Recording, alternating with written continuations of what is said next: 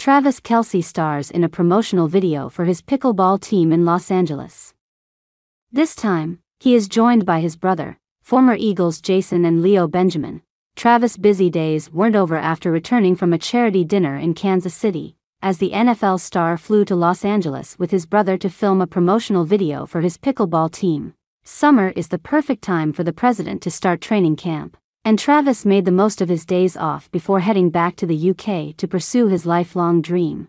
North Kansas City-based Chicken and Pickle recently secured $10 million in debt financing to support its national expansion plans, but what it didn't initially mention are some of the star-studded investors involved, including Kansas City Chiefs quarterback Patrick Mahomes and tight end Travis Kelce. The friends and family round included convertible debt options for the 36 lenders. From day one, people have been asking to invest, and we are thrilled not only to be at that point, but also to have met our goal in our first friends and family round of investment, Chicken and Pickle founder Dave Johnson said in a release. This initial group was assembled as an invite-only effort, and we're excited for them to join us in growing our brand and extending our community impact efforts.